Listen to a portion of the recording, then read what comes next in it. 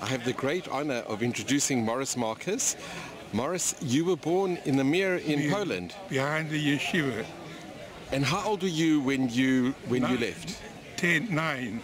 And you still remember? You still have memories?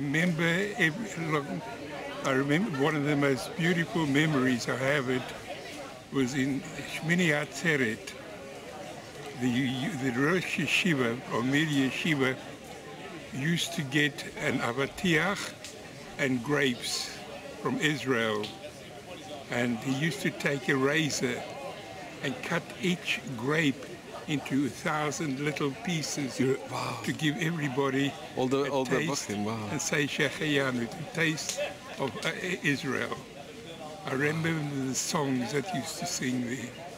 Do you remember some of the tunes? Sure. You want to sing one? You want to sing one? Yeah, I can sing. Let's hear.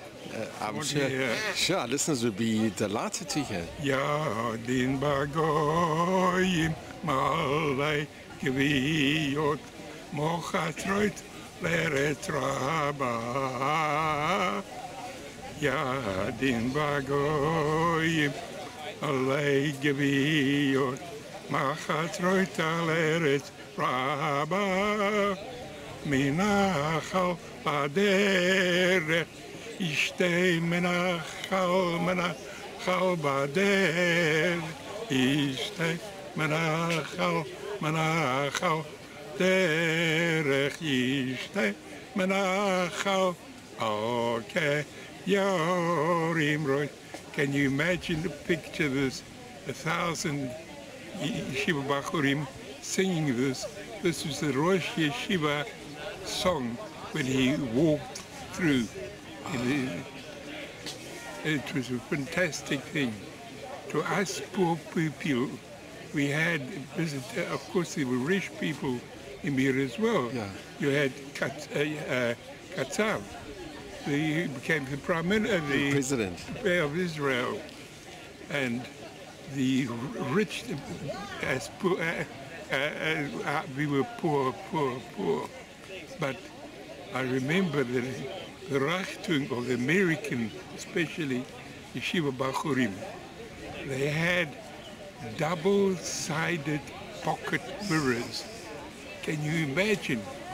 Double-sided pocket mirrors. And you were only 10 at the time? You were only 10 years old? No, I was 10. When you left? 9 and a half when we left South Africa. I remember things. My late father left in 1930 to come to South Africa, and he was a hand tailor. This is another side of the story. You know Cape Town at all? We lived in Wynberg, on corner of Pierce and Kegels Road, on the way to the shul, a corner shop. That shop belonged to the Ackermans. Ackermans' first shop in South Africa was in Wynberg. That's right. And they lived there. Raymond used to visit his grandmother there. And they sublet the front corner shop to my late dad. Wow. But the people who had that shop before my late dad were the Verwoods. Really? Wow, that's amazing. Hendrik Verwoerd, wow, was born there. His father had a paint shop before my dad took over to become a tailor shop. And Morris, let me ask, going back to Mir, do you remember the castle? The very imposing castle, you remember? My granny had the mill, Bashe, the Milnerke she was known. I remember when she passed away, my late dad had already gone to South Africa, and this was the second night Pesach. I remember she passed away, and I remember they had the funeral on second day Pesach in the evening. I can even see the Levaya now. But when I went back now to Mir, the whole cemetery was flattened. Not a stone was standing. Was it very difficult going back? Was it very difficult for you to go back to visit where you were born? Barry came with me. Barry, that's Rabbi Barry We Marcus. flew to Minsk, and then we had a man took us around. We went to Mir, Slonim, Baranovich, all those places. How was it emotional going back? How was it for you emotionally? Emotionally, how was it for you going back to Mir? It must have brought back all the memories, all those rich... There was nothing there. There was a building left from one of the yeshiva buildings. Today it's a post office. It's a post office and a shoe shop. Yeah. Not a yid left in there.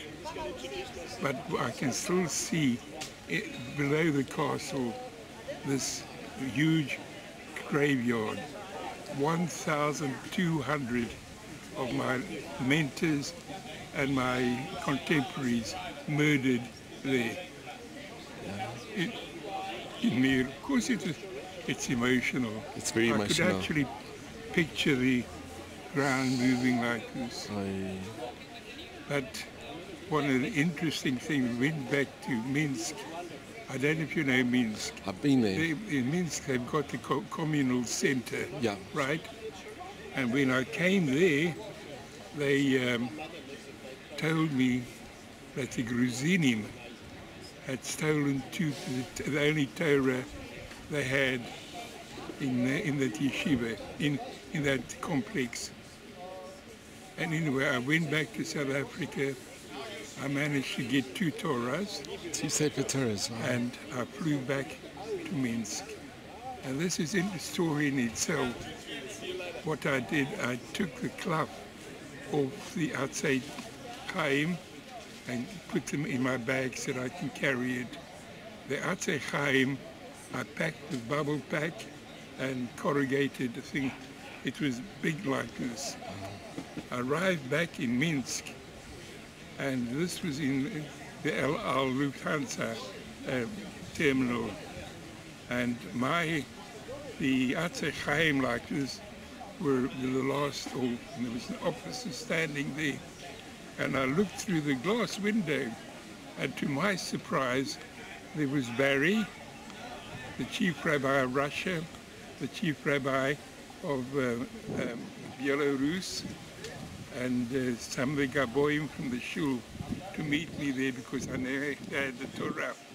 And as the Atze Chaim were going around like this, the officer there, the customs man, said, "What have you got there?" So I said, "If you look there, you'll see the chief rabbi of Belarus, of Russia, my nephew from London." He gives me a salute like this. He says, "Please go through with my blessing." Wow, amazing. We arrived at the shul with the Torahs, and they found the 2 Torahs.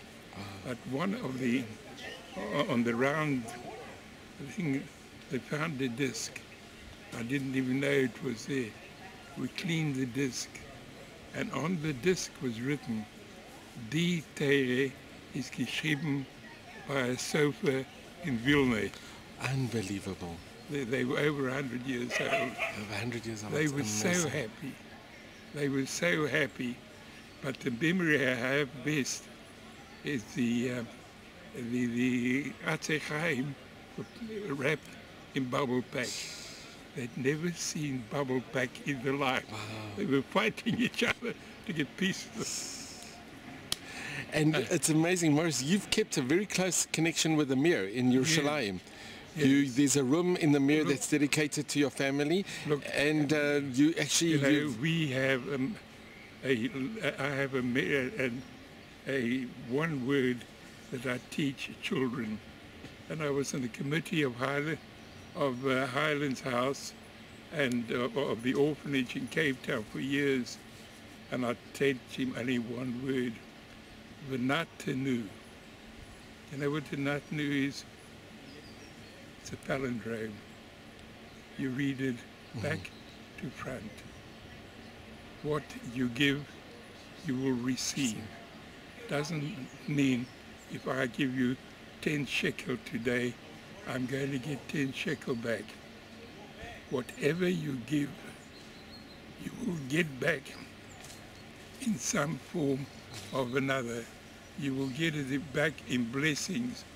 And just that little word, v'natenu, this has been my guiding life in life, and this is what I teach children. Thank you The so much. simple word, v'natenu. Morris, you must just have all of Hashem's blessings, and it's been an honor and a privilege. Thank you. Now, I can tell you plenty more. We will. Poor, poor, poor.